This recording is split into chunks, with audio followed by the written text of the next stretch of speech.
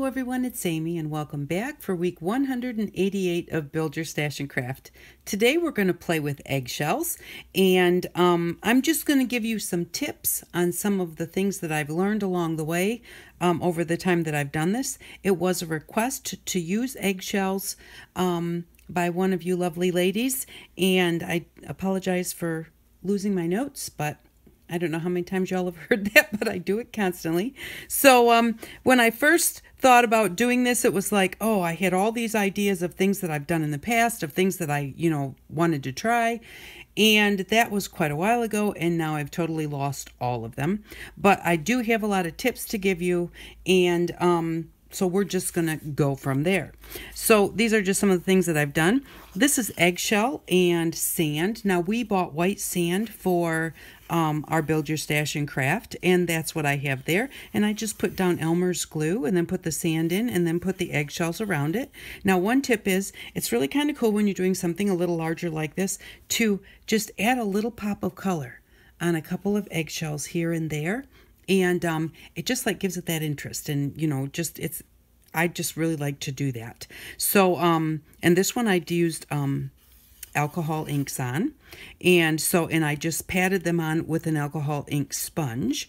And then this one is also alcohol ink, but you can just put them on. This is just a piece of cardboard that I punched out of some recycled cardboard. You can do weird things with them. You would say, why would she do that? I made a little bird's nest in an eggshell. And why would I do it? Because I can. Just because it was fun. I was cleaning things up. I found this little bird yesterday, and he was sitting here, and I thought, oh, that would be really cute. So I made him a little bird's nest inside that eggshell and decorated up the eggshell, and I had fun with that. And that's the whole point. Creating is supposed to be fun. I put some on a flower. So this I use kind of as a coaster. Now this has a solid clear coat on it, like a lacquer or something, so I can use it as a coaster, but I use it as a coaster in my art room, not for my drinks anyways. I have a glass jar that holds a bunch of my favorite paintbrushes, and it has all these little parts that comes out that my paintbrushes go in, and it looks really cute sitting on top of this. So that's what I use that for. These you can use for embellishments and, on your projects or whatever, or just something to sit around because it looks cute. So that's what we're going to play with. Now I put them on the flower, and this flower, let's see, one of them is not, that's the one that's not hooked. This flower is very like sculptured. It has a lot of bend to it, and of course your eggshells are hard. So the way that I put it on the flower, and those three are on there, and see, they're stuck on there now, so but you have to give it a little bit of time to dry. So just take your eggshell, and you want to put glue all over the whole back of it because you're going to crack it after you do, and so you want to make sure that every piece has glue on it after you crack it so that it stays glued on. But then when I first crack it on here, because it has such texture to it, it kind of pushes back.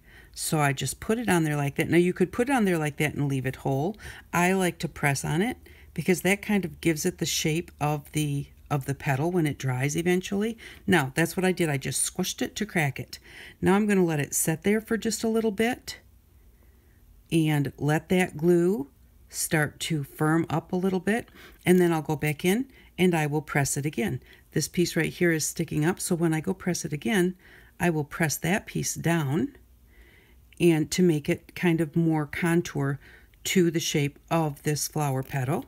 And like this one here, this flower petal has a big V in it, and the eggshell right there also has a big V in it. So even though it is glued down good, but it takes on the contour of that flower petal. And this would just be fun, just for the heck of it. I like the way that it looks. I used a little bit of the alcohol ink on the little plastic center just to kind of make it all go together. And this was alcohol ink with clear fingernail polish on top as a clear coat. So we'll put that one up there, and I'll have to remember to keep, which one was it? This one right here. I'll have to remember to keep giving that one a press when I get a chance. So first things first, actually after I already showed you all of that, but I want to show you how to get your eggshells ready, because this is the most important part. Okay, so I had to have an egg sandwich this morning just so I could do this. Now, what you need to do after you crack your eggs is you need to boil them. And what that's going to do is now, this is just a film that came out of part of the eggs. But you know how eggs have a film on the inside. You know, like when you peel a hard-boiled egg or whatever, you see it. And see, there it is. Right there. See that film coming off right there? You have to take all of that out. If you do not take that off, what happens is eventually, if you glue this onto a project, let's say here, let's take this little piece right here as an example.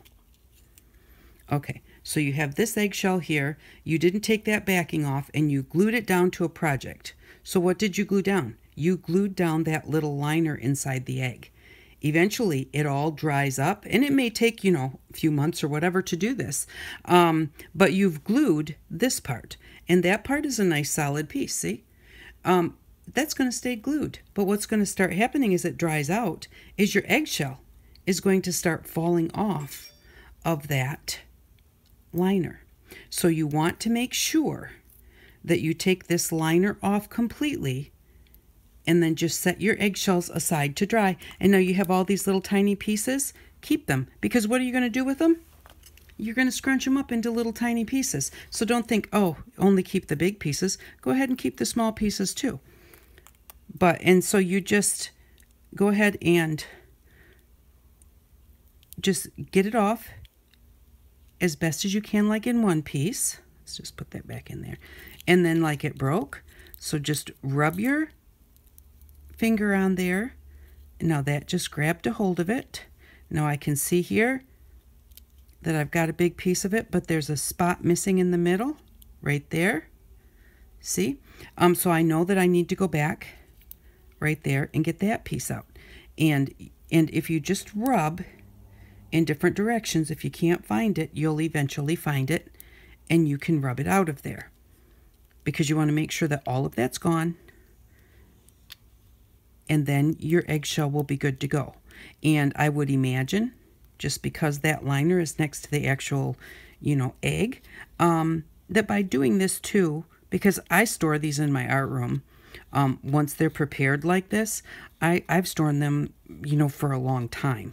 And I've never got any kind of bugs or anything like that in there. But maybe if you left the liner in there, that might be interesting to some kind of a bug or a mouse or something that might think, oh, I want to eat that because they can smell it or something. But the eggshell itself, I don't think would be a draw, because I've never had a problem.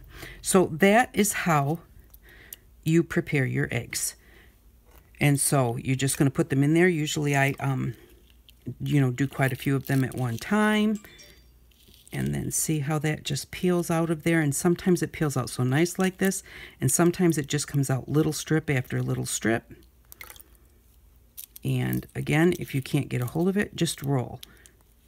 And don't worry about if you crack your eggshell, no big deal. You're still going to be able to use it. Sometimes I like to keep as much of it as I can big. So if I want to do something that's a little bit larger area, I have a bigger piece to work with. And then I still keep all the little pieces. So that's how you're going to prepare your eggshell. Then I just, once they're done, especially with the big pieces, I set them this way on a napkin and just let them dry. So that is, don't forget to do that part, because if you forget to do that part, you may be disappointed later when your project starts coming apart. Okay, then you can color them with anything. They are a porous surface. They are not a non-porous surface. So you can use your alcohol inks on them, and your alcohol inks are darker. Oh, I wanted to show you. Okay, so I did that with the eggs. Forgot to show you this part. And I wanted to show you, once they're like that, that's when you need to peel them. Don't let them sit and dry, because I wanted to see how hard it would be. I've never done it before, but I wanted to see how hard it would be to try and get that liner out.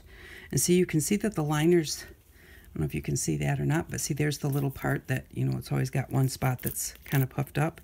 And I can see that liner there, and I can kind of get a hold of it. But then when I go to pull on it, it just breaks off like tissue paper, and it would be really hard to get a hold of. And I think maybe if you got it wet, let's see.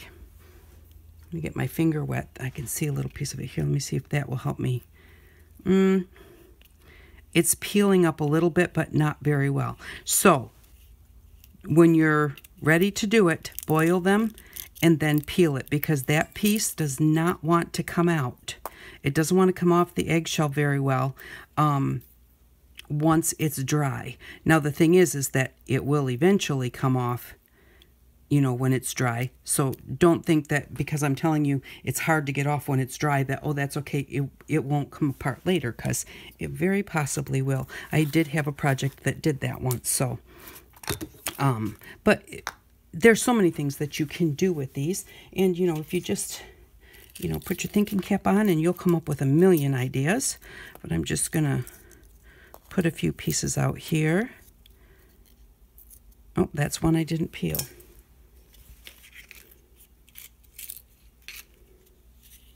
I did that on purpose so that I would not forget to show you.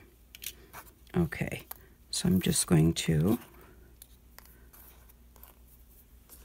this is alcohol ink. I'll show you the different. Now with the alcohol inks, I just, or actually pretty much anything, I just paint it right on there.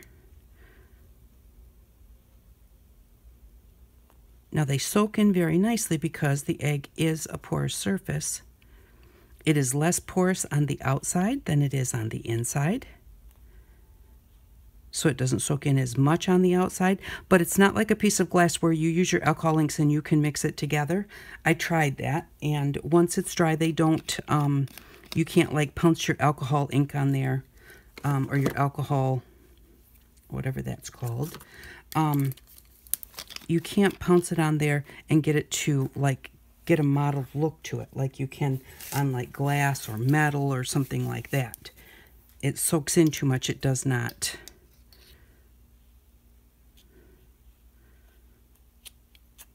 And I just use the same paintbrush, so we've got kind of blue and purple going on there. But then I wanted to show you, so these are our colors here on the outside. Flip it over. See, on the inside, it soaks in much faster.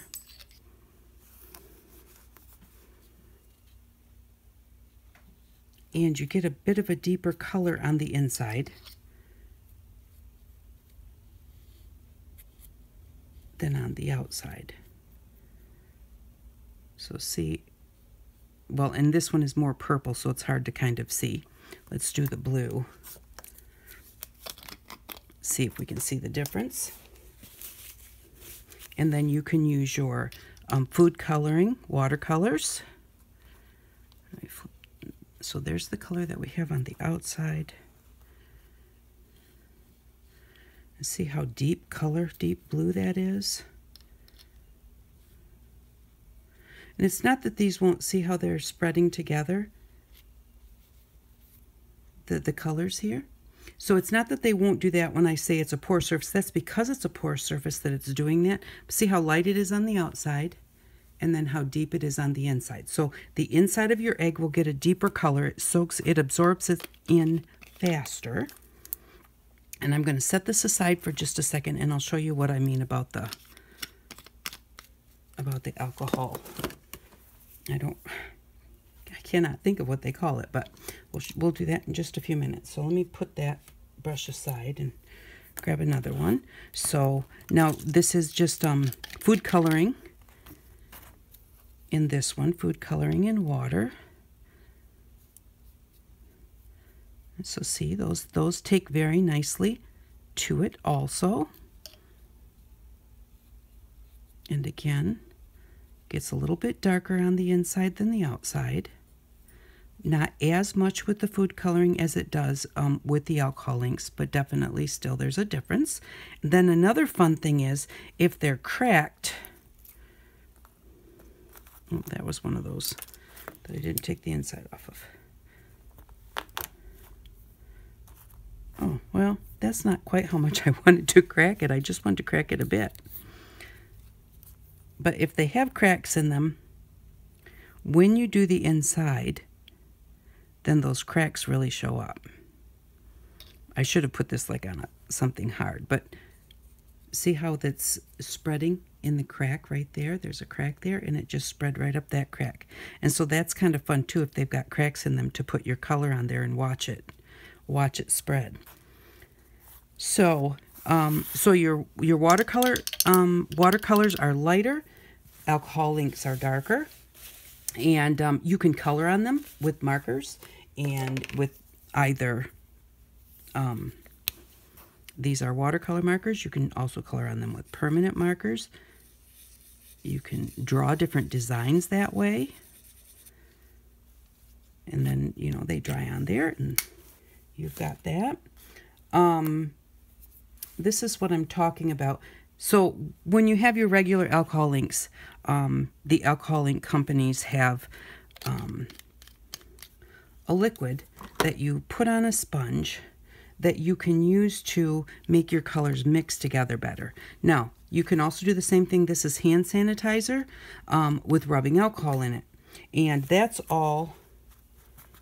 pretty much what they have in that you buy from the store with your regular alcohol inks. So with your homemade alcohol inks, you can just use hand sanitizer. You can just use rubbing alcohol on a sponge, which is what I do a lot.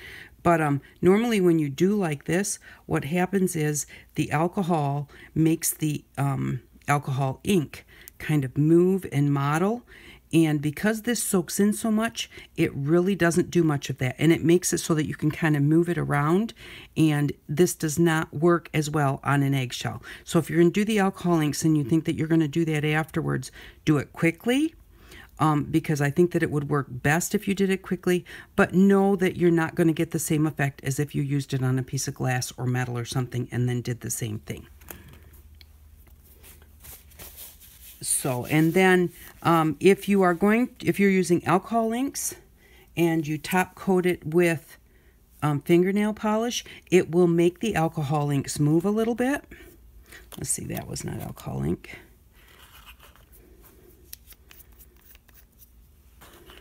This one is alcohol ink on the inside. So as you're coating, it will take some of that color off. And so what you want to do is do a quick coat, and it did it more. See, now before I could really see the color on the outside of here, and that's maybe because it was on the outside, because on the inside it's doing much better. It's not on the inside of the egg, the nail polish is not moving it or lifting it off as bad as on the outside of the egg. And you can squish your egg onto your project, into your mosaic pieces, either outside up or inside up. So depending on what you're going to put on it, if you're going to use alcohol inks and then you want to top coat it, you know, with something like your clear fingernail polish, maybe put the inside of the egg facing up. See, now you can see my brush. I don't know if you can see that, but the brush is turning blue. It's lifting off some of that color. And one of them I did here. Oops. So this was on the outside, and it really picked up a lot of the color. I had I had dots on here, and the clear coat moved them around and took a lot of the color off. And so you have to be careful what you're using. Now, if you use that top coat on water-based ink, no problem. It doesn't make it move. So, you know, just kind of test whatever you want to use for your top coat. Especially if you've drawn a pattern, test it on another piece of egg with the same type of markers or the same type of ink to see if it's going to make that move. So if you have a pretty pattern that you don't want to move, you'll be able to find a different type of clear coat. Maybe if you're using alcohol inks, use clear glue that dries shiny. If you're using water-based ink, then use the nail polish, because this is a solvent, so it doesn't move the water-based product. Glue has water in it, so it does not move the alcohol-based product, but it will move a water-based product like watercolor pencils, and this will move solvent-based like alcohol ink. But let's see here. And we're going to try this because I haven't tried this before. Normally, I paint the back of whatever I'm going to glue my eggs on before I glue them on. And then it looks like grout back there. I didn't do it on this one. I had already glued them on, so I had the glue on here. It was too late. So I thought, well, let's see. We're going to try and grout it. Now, first thing also that I wanted to show you is, see here I have a little bit of eggshell sticking off the edge.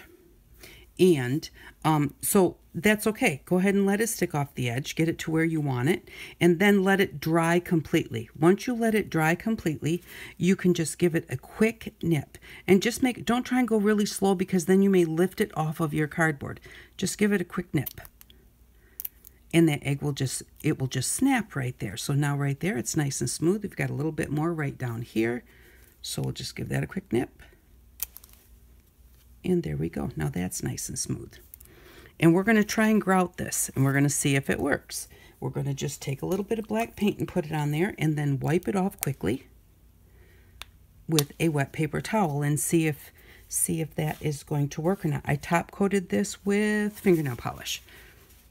I was trying to think. I couldn't remember if it was fingernail polish or if it was glue, but I'm pretty sure that one was fingernail polish. So I'm just going to take a little bit of black paint and just paint it over the whole thing, making sure that you get it down into those grooves, because that's where you want the color to stick. And then hopefully the wet paper towel will pull the color off the top of the eggshell and just leave it down in the grooves. But like I said, if you paint it first, then you already have color underneath the egg in all of your glue spots. Now where's my wet paper towel?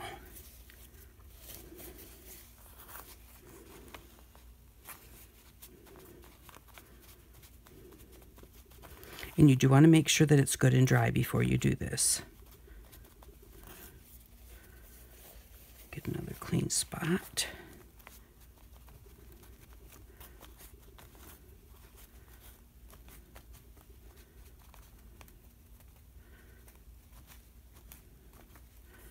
And there we go. Now our crackle shows up much better. And that looks cute. Oh, and this one, I left one little white piece right there so that I would remember. Well, it was a touch pink, but it was almost white. So I put it there so that I would remember to tell you about just putting a little accent color in, just in case I forgot to show you that. So we're going to just go ahead and I'm just going to show you how I glue them down, which is simple enough, but just put some glue.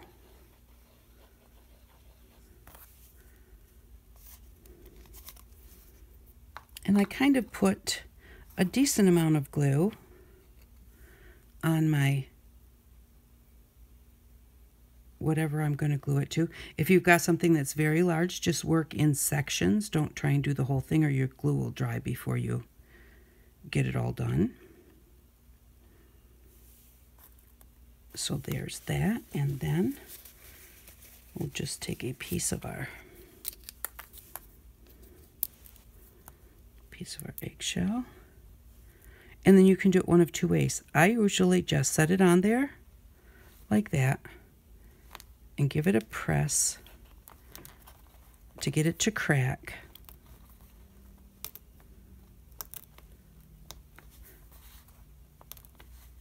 And I want it to crack into little pieces. And then what I do is take your pokey tool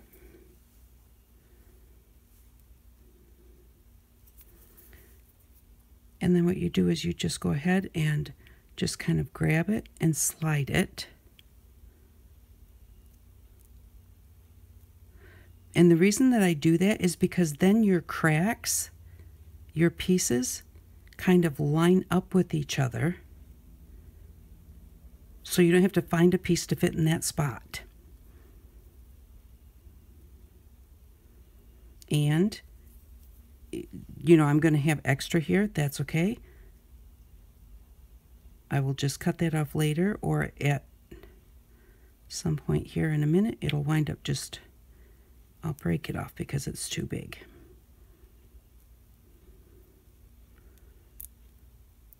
And I want to get it out of my way.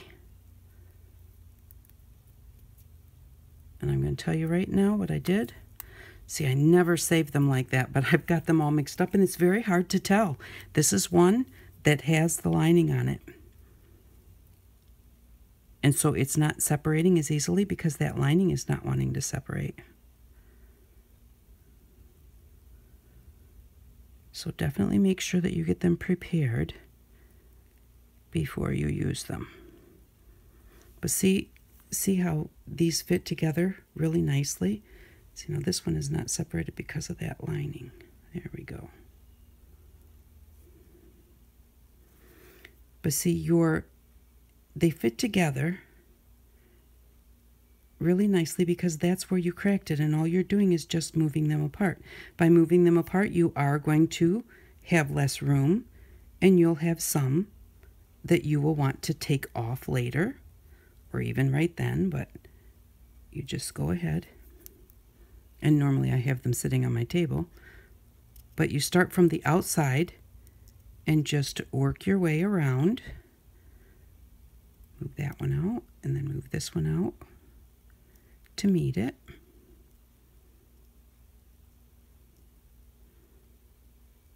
And now my cracks are fitting together nicely because they actually just cracked apart from each other. But you have to start from the outside so that you have room to push them out of the way before you get to the center.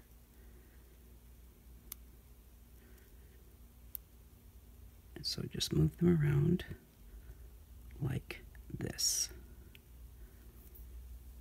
Alrighty, I'm going to work on this and chat with you for just a second. So normally I don't chat because my videos are 3 weeks ahead, but right now you're going to see this video next Tuesday. Today is Tuesday. And because I used all of my extra videos that I was ahead, I used one of them when I was working on my 40 drawer unit. I'm going to push that one out of the way because I don't have enough room for it. And then I just used 2 of them over the last 2 weeks. I didn't do any videos because I'm working on a library wall. And so that's why I should have done this video 3 weeks ago, is when I was supposed to do it. And it's been 4 weeks since I did last week's video. If any of that makes any sense. But that's why I have forgotten what it was I had in my mind, the different ideas. But I still thought that there were some good tips to give you, like the way to break them and move them apart. Because I used to literally just break them and dye them, and then I would pick them up with the tweezers and put them on there one piece at a time, trying to find a piece that would, see, now look at this one right here. I don't know if you can see this, but see how it goes like this and then up and like that, and the other one goes like that and like that and like that. And so they fit right around each other. And so that makes it a really nice, easy way to do a mosaic. Now I should have moved them out even further because I'm running out of room to spread this middle one out. But yeah, so I still have to finish that. I still have to finish my library wall, which is getting there. And then our daughter is coming in at the end of August for a baby shower, because our youngest daughter is going to have a baby. So that's exciting. And so I'm trying to get ready for different things, and I totally tore my house apart to do the library wall because I actually pulled out the bookcases that I had in my art room. And if any of you saw my art room tour, you know that wasn't an easy project because my art room is literally little tiny like walkways between. So trying to get them out of there, first I had to unload them, then I had to pull them out, and then I actually had to put another bookcase back in their place to hold the stuff that was on there and put that all back. So I'm trying to get my house back into order. So over the next few weeks, hopefully, I'm keeping my fingers crossed that the videos are okay and not too kind of, I don't know that I want to say short, but, you know, just hopefully I'm not in too much of a too harried or whatever. But if I am, you'll understand why, because I just have a lot going on right now. Like I said, since I don't normally chat, I would tell you right now while I was taking the time to do this. So now we have a mosaic, we have the background, and when the glue is all dry, I can clear coat it and then go ahead and take my scissors and just nip off all these little extra pieces, which I don't want to do now because if I go to nip them right now, even though I want to because I want to see what it looks like, but if I do that right now, what's going to happen is the piece that's on the cardboard is going to lift off. So, but that is a quick and easy way to do a mosaic and to do one that, you know, your pieces really fit together nicely. You're not trying to hunt and peck for one. I pulled a piece out right here, so you can see I've got a little bit of an extra big blue space there, but this is just an easy way to do mosaics. So that is what we have. I am going to let that one dry and clear coat it, and then I will be back to show you what we need for next week. So I'll be right back. Okay, I'm back. This one dried up and I trimmed around the edges, but and then as I was cleaning up, there was just a piece of blue shell there, and a piece of paper was sitting there, so I just squashed it. I put glue on the paper and just squashed it on the paper and put a little word on there, play. You could put a word across the top. You could even take something like a little picture and layer that on top of it. You know, you can do anything with it that you want to do. So just think of all the different things that you might want to play with and do with these. I really have fun with them. And I actually had a girlfriend who sketched a picture of her granddaughter and used eggshells and dyed the eggshells in flesh color and the hair color of her granddaughter red for the lips, and she actually used the mosaic eggshells to make a mosaic of her granddaughter. And when she started, I thought she was crazy, and when she was done, it looked just like her granddaughter. It was the coolest thing in the world. So just think outside the box, have a good time playing with them. It's a nice cheap thing to play with, and it's also just really, really fun. So for next week, what we are going to need is we're going to use a little bit of our savings in our stash, and we are going to spend $10 on an iron. I got this at Walmart for $9.99, and a roll of wax paper. So for next week, we're going to spend $11. I don't actually have the bank right here in front of me, but I will let you know what we have left in that next week. So, but this is what we're going to need for next week. We're going to need an iron, and it was the cheapest iron they had. You know, if they have a little one, they had a little one, but it was $20. So I thought, well, why get a little iron for $20 when I can spend $9 and just get a big iron? So, we're going to need an iron and wax paper for next week. So thank you very much for stopping by. I hope that you enjoyed this week's project and that it wasn't too all over the place. So, but we'll get back to normal when things slow down after the summer. Thank you very much again for stopping by. I really do appreciate you, and I hope that you all have an outstanding day. Bye-bye.